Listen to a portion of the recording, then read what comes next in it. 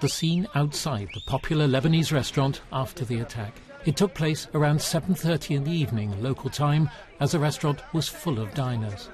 First, a suicide bomber detonated his explosives outside the gate. Then 2 gunmen rushed in and started shooting people inside. Among those killed was a Labour candidate for the European Parliament, Del Singh. The party today paid tribute to his work in various conflict zones. This is one of Kabul's deadliest attacks. The UN lost 4 of its staff. We're very shocked and we're very sad, and it's a very heavy day here for us, for the UN in Afghanistan. A cook who survived described how he made his escape.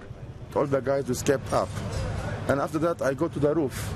I stay back of the chimney like 2-3 hours.